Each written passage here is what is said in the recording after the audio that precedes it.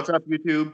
Mike here with another episode of Talk to the Mic, and I've got a returning guest today, Bernard Robichaud. Thanks for being back on the show, bro. Thanks very much for having me, Mike. Always a pleasure, buddy. So what's new? How's everything with you been? Well, Carmel's starting to open up, so it's getting there. You can eat in restaurants now, so that's kind of cool. We still got the social distancing thing, and some places, of course, you're still dealing with the face mask when you go in, like like the grocery stores and those people that are asking you to wear a mask, you have to wear a mask. So it is what it is. So I try to get in and get out as soon as I can, because I'm not sure that those masks are doing you any good. I think when they first started this, the only mask Fauci was saying would work was the N95 mask that they were all in an uproar about. And then, of course, there's other masks that they're wearing in the hospitals, and they had to change them. They would change them normally, I would think. But, this stuff, when you're in a crowded place, I mean, those masks are just trapping your stuff and everybody else that's around you. So That's true. I think if people were looking at the science behind how a virus works,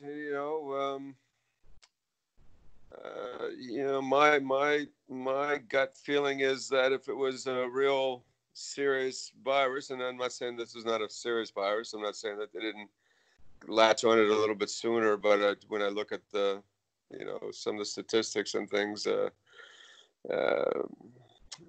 think there'd be a lot more people. It wouldn't be just selective to people with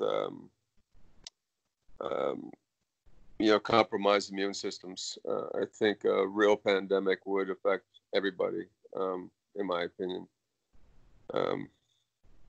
because 1 million people globally is nothing like 50 million people globally, like the Spanish flu. So Exactly.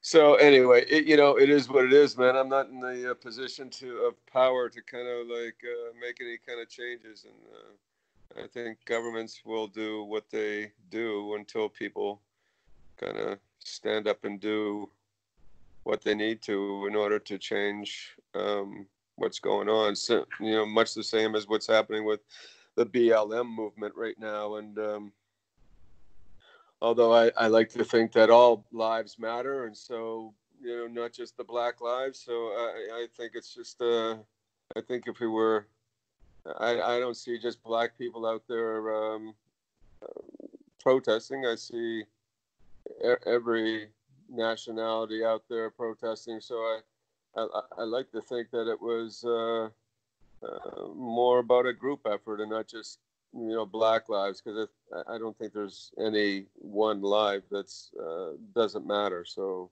and I think that's my gut on that one. That's good. It's a good point. Like, so it's how have the protests been going on? Have they been pretty quiet and peaceful where you are, or has there been some rioting and some stuff going on?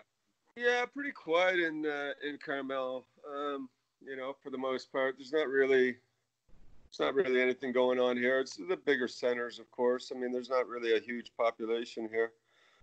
I know that they did. There was a petition sent in, for them to allow protests to happen in Carmel by the Sea, and they squashed that just because somebody also had said, let's make sure that those people in Carmel feel the wrath, and pillage and loot. They saw something about pillaging and looting the Carmel by the Sea area, and I thought, so the police department denied and the city council denied the protest, and rightfully so. I mean, it's not about the looting and all that. That doesn't have anything to do with the peaceful protest, in my opinion. I mean, that's really just it's really just taken away from everybody that's trying to get out from lockdown for the last 3 months and getting back to work, and preventing many from doing so. And it's already 20 million people without work. So I mean, it's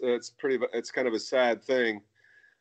Granted, I'm sure that some of these businesses have you know, insurances and stuff like that to protect them. And you know, I get it, but you still got more time waiting for insurance companies to be there for you and cover you. And you know, then you've got, you know, construction. And I mean, you know, you're a year down the road in some cases, I'm sure, before you can actually move forward. So if there's anything left of the building at all, you know, so kind of a sad situation, you know, the North America seems to be in.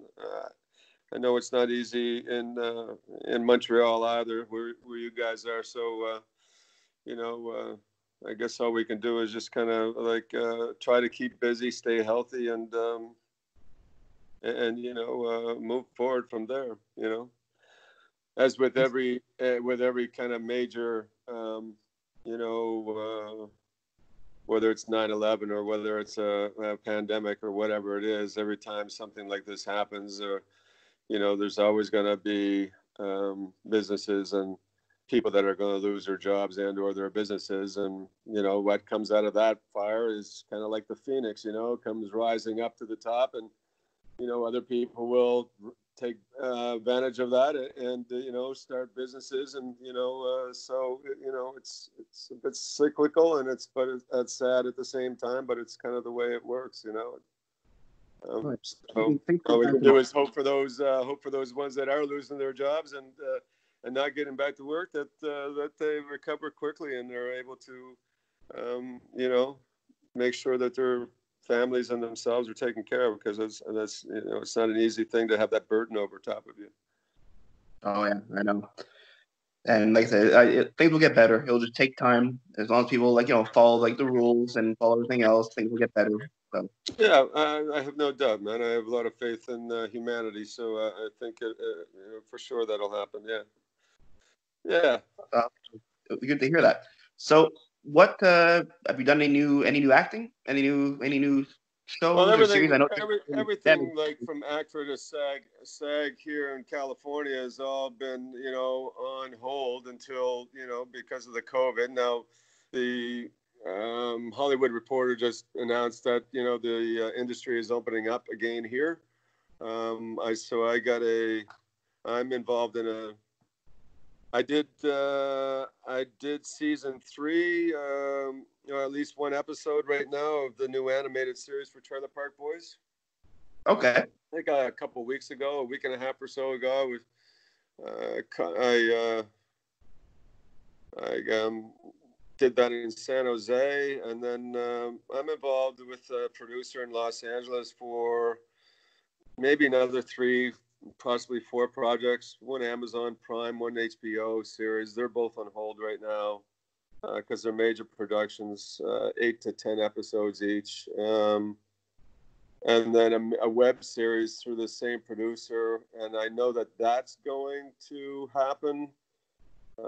It's kind of a sci-fi thing. All we're doing right now, she wants to do right now, is the trailer for it, because she's presenting at a con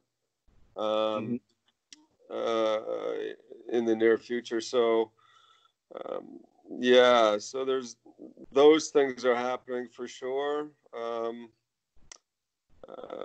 But you know, when you know, they're all, aside from the web series, you know, and what's happening with that, when the other ones will start production again, I have no idea. So that's not really in my.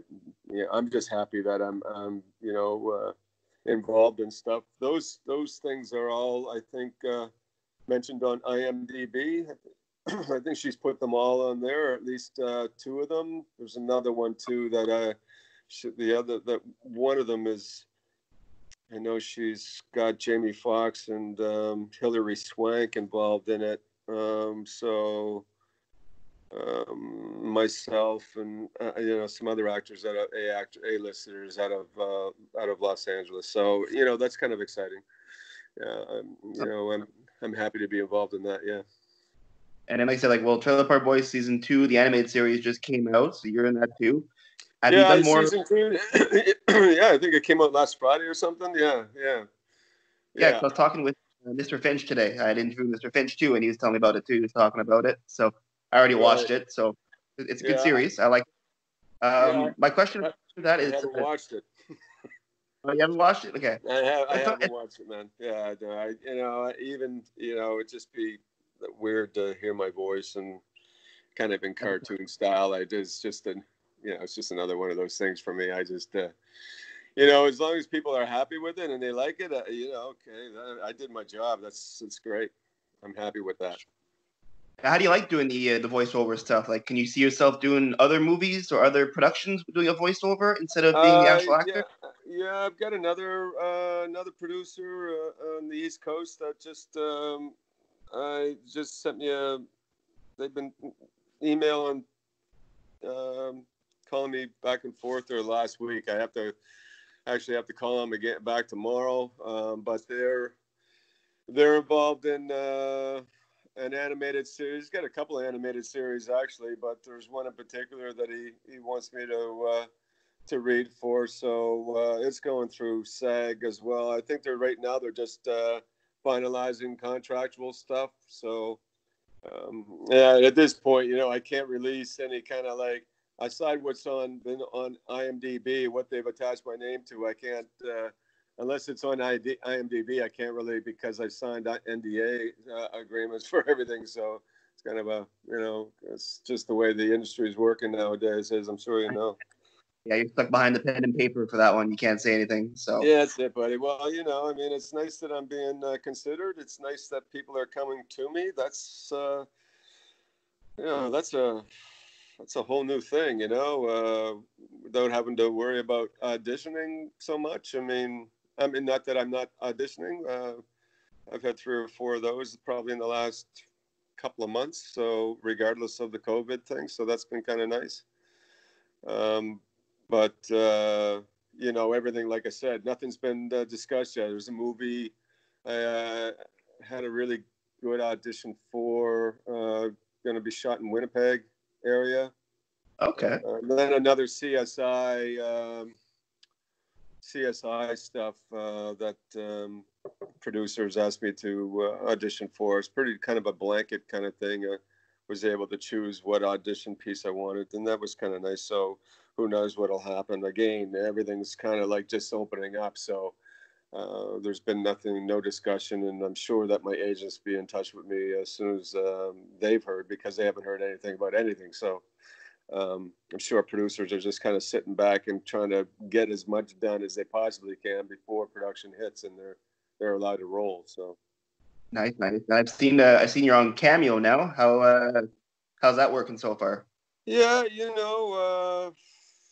it's okay. I mean, it's kind of the same thing all the time when it happens. Just a lot of people want you to wish them a happy birthday and tell them to fuck off. I got work to do. So, I mean, it's but for they seem to be happy. I mean, nobody's given me a bad rating. No bad rating yet, so that's been good. So I guess they're getting what they want out of it. Yeah. It's like saying, here, happy birthday, Mom. Cyrus just told you to fuck off, pretty much. Yeah, oh, okay. Yeah. You'd be surprised. I've actually done that. I've done some of those fuck offs for Mother's Day too, so it's kind of a little strange for that. Got a birthday and a Father's Day one coming up. I think tomorrow I got to do it. I kind of usually wait until when I get one. I kind of wait and see if I get more before the 4 days around. kind of try to do the 2 or 3 or whatever I got. Whatever it is. Try to do it all at once. So it's been okay, man. I mean, it's surprising. I mean, I didn't really think that there would be that there would be people wanting that. So that was a pleasant surprise. Yeah. Well, last time you talked to me, you were telling me that you're getting people sending you emails to say, "Can you just do it? Can I just get you to record and say fuck off? I've worked on that." You're getting emails. Yeah. So I'm glad I joined the Cameo thing because at least that stops that from happening. They're not asking me to do True. that. But lots of people have asked me to do just to tell them to fuck off without anything else when I'm on Facebook or Twitter or something like that. But again, now through Cameo, I mean, you can tell people to fuck off, or like, you can text them or something. I think there's a text thing through Cameo now, is where you actually tell them to fuck off or fuck off, like a work to or safety, whatever it is they want you to say. You get 2 or 3 lines or something, like and it's like $5 or something like that. So I haven't used it yet, but apparently that's a thing. So it's interesting what people will come I up think with. most people would prefer to have the video as opposed to the something that they would probably have to take a camera shot of their. Yeah, it's true. Right? Yeah. Unless it gives you the option to save something, like it's got a picture of you on the side, it's got your words on the bottom or something. Oh, I don't know. Maybe. I mean, I'm on the other end of it, so I don't know what they're doing with it. That's true. Yeah. But that's the case. Yeah, like I said, I haven't had anybody ask me that. I get most of that, like I said, on social media. Every time some space opens up on my profiles or something, my new friend, my new friends want me to tell them to fuck off. So it's a little strange, It's not one of those things you want to do right now with all the protesting and stuff. Might be inappropriate. Not so apropos. Yeah, people are saying stuff. You mix yourself up in the wrong crowd. That's true. Yeah, or they stick the phone up. Look, Cyrus is protesting with us. Let's not even go down that road. Somebody will be asking. So I think we'll leave that one alone. Yeah, you'll be thinking every time now. You'll be like, I think that would be one of those ones that I say, no, I'm not doing that one. So, I know you like to golf. Have the golf courses opened up yet? Yeah, the golf course have been open for about a month. I'm playing tomorrow, so that's a bonus. Hiking trails, nothing really closed here in Carmel. The beaches were open. The beaches were open. All the parks and hiking trails were open. I mean, most of the big stores were open. It was just mom and pop shops and those kinds of things, which never really made much sense to me. And quite frankly, now that they're shutting down the golf courses, really, because I mean, if you can't social distance on a golf course, then there's something wrong. That is true. You're playing, it's not a golf course when it's mini putt. Yeah, exactly. You're not like a group of 20 playing golf, right? You're like, if you guys are all together playing together, that's just a little awkward too. So yeah. So I mean, it's I mean, you're never really hanging, I mean, in a foursome, if it's 4 guys playing, that were competing, you wouldn't be hanging next to one another anyway. So, it's not much different really. Flags are in, but was the new rule that was set last year. So that was kind of odd and convenient at the same time. It's very strange that would be suddenly a thing, however, I don't know if there's any kind of anyway, I'm not going to go down that road. It just seems too strange and weird that would happen. But I think most of it was just to get more people around the golf courses quicker without the flag in. But there are a lot of people that would prefer to have the flag out more so than leaving it in. I don't get that too often. Downhill putts, yeah, fast putts, yeah. There's guys that would want it in sometimes to maybe stop it, but man, I've seen the opposite happen where the ball hits it on a fast putt going downhill, and it careens off in a different direction, and it's in worse position than it was if it had kind of rimmed around the cup. Yeah, I'm kind of torn on that one myself as a player. I prefer it out. So. Now they're flag in, and you know, if it's really close, they're just calling it a 2-putt, you know, just so you don't have to bend over and pick it up and that sort of stuff. So I'm sure that'll change as soon as things open up a little bit more. Oh yeah. Yeah. Those are like precautions, like, you know, temporary precautions that they put out just in case. No question. Yeah, for sure. I think just making everybody happy, you know, and I think that's the main thing. You know, we can't be all thinking about what we would like as individuals. You know, have to respect everybody else's choices and what they want to. So whether you agree or disagree with them, so it's, you know, it's just the way it is. Awesome. Now I got a question to ask you about Trailer Park Boys that a friend of mine wanted me to ask you. You wanted me to ask you the first time that we talked, and I completely forgot about it. So now he made sure I did it this time. He messaged me like 3 or 4 times in a row. Yeah. The red Corvette in the show, Yeah. was that your car, or was that a studio? Was that someone else's car? No, it was a friend of Rob Wells' car. So yeah. Yeah, no, it wasn't the studios at all. I think the only ones that the studio owned were the you know, the Leahy's car and Ricky's. Yeah. Yeah, I think those are the only two. I know that there was one there, that black one that the Flappy Bird brothers had, but you know, again, that was probably somebody's that they borrowed. I can't imagine them buying that if they didn't have to. I think it was only used in a few episodes anyway. So, but the red Corvette, yeah, I mean, that was around for a long time, 20 years, right? I mean, or damn near it. At least every time my character was around, it was in use. So, I don't know about anybody else, if anybody else got to use it. But if they did, certainly wouldn't have been the same without Cyrus in it. So whether or not that was the case, like I said, I don't watch myself, bro, on TV or anything. So, you know, I wouldn't know the answer to all that. But I think it was always you. I think it was always you in the car, except for I think there was like one quick scene where I think Sam drops off papers to Barb or something. He's in the car alone, then he leaves or whatever. But besides that, it's always been you with someone else in the car. Right. Yeah. Well, that would have maybe made sense in that season that Sam and I were together in, if he was dropping off papers to Barb to have Cyrus's car. Cyrus could have lent him the car, I suppose. I mean, Sam did work for Kraft Dinner, which was fairly inexpensive.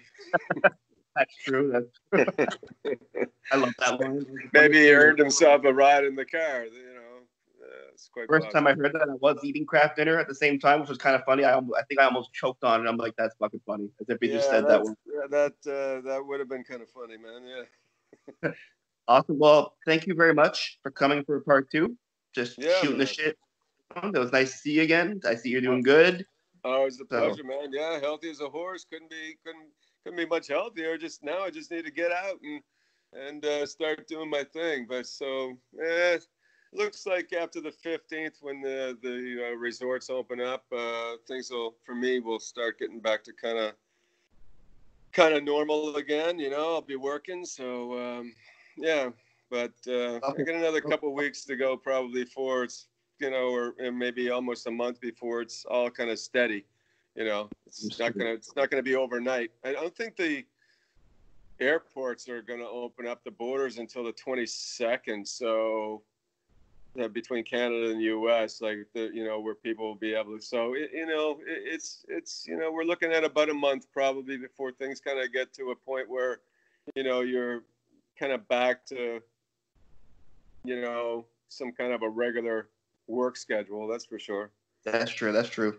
But it's summer, man. So not that it's not summer in California a lot, but you got more of it than at I least do. I'm enjoying myself, man. I'm enjoying myself, so it's all good. You'll have to come down to Montreal for a weekend or something and come hang out. I'd like to do that, man. Yeah, but one of my best buddies lives there. We used to live together in Moncton. He moved to Montreal about a year ago now. So I know that he's coming out here. I think the end of August, 1st September for we're going on a Vegas trip. So, but yeah, that you'll probably see me in Montreal in the near future because I do love the city, and you know, he and I always have a good time. So Perfect. Well, again, thank you very much for your time, yes, and buddy. and take care. All right, bro. We'll talk to you soon.